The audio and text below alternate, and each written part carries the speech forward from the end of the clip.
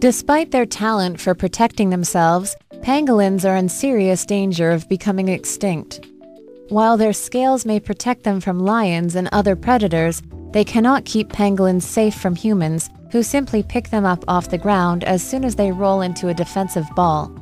Not having teeth doesn't help much either, nor does their gentle, non-aggressive nature.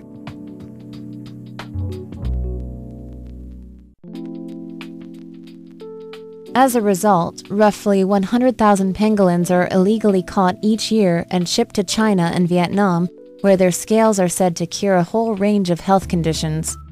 After being caught and killed, the poor creatures are disguised as fish or snakes and smuggled into traditional medicine shops. From there, pangolin scales are sold to willing customers at huge prices.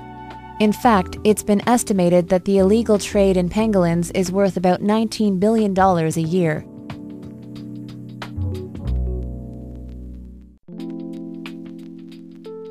Due to this unlawful hunting, the number of pangolins still left in the wild has dropped dramatically.